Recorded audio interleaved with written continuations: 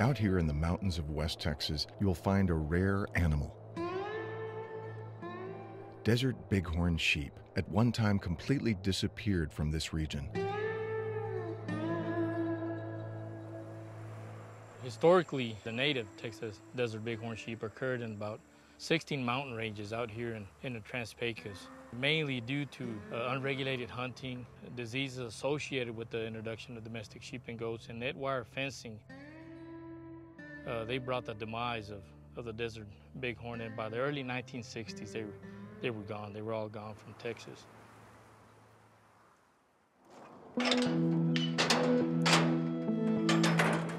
Come on, big boy. Okay. But the bighorn has made a comeback. Recent restoration efforts have brought a healthy bighorn population back to its native home.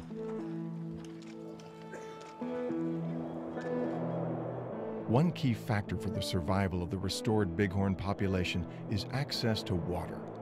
Water is scarce in these arid mountains, but there is a way to ensure the bighorn has enough to drink, with a man-made watering hole called a guzzler.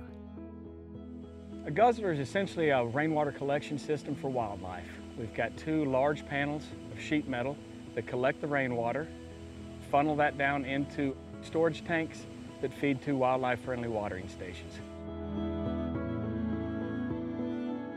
These watering stations play a big role in bighorn sheep restoration, and they also provide for any thirsty critter that comes along. But it's no easy task getting a guzzler going. Safety things on the bird. We do want you to duck a little bit. So all you tall guys got to be careful because you're tall and You won't be. yeah, don't ever raise your hand. Hey, see you later.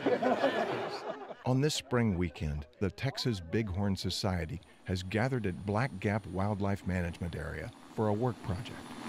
These work projects normally last a couple of days, and they are always in extremely remote areas. For this work project, we've had over 100 people here to help us build two water catchment devices we call Guzzlers.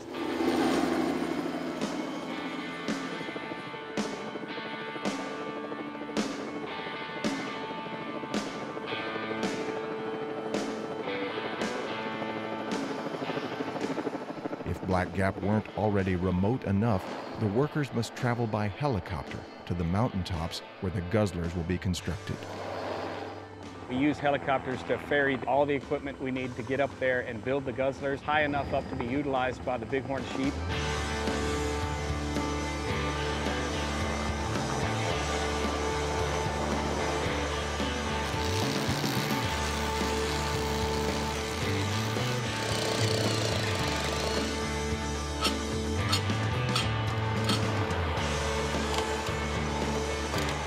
We got the tanks anchored down, the troughs in place. I think all we have left to do now is put the tin on, run our fast line to our troughs and plumb everything in. That looks good. It's a hands-on organization. I brought my son and his friend so they could see what real conservation is, and we've been doing it a couple of years now. And he's a junior in high school, and he'll be able to take this as a lifetime event for him. Now we need to get over there and proceed.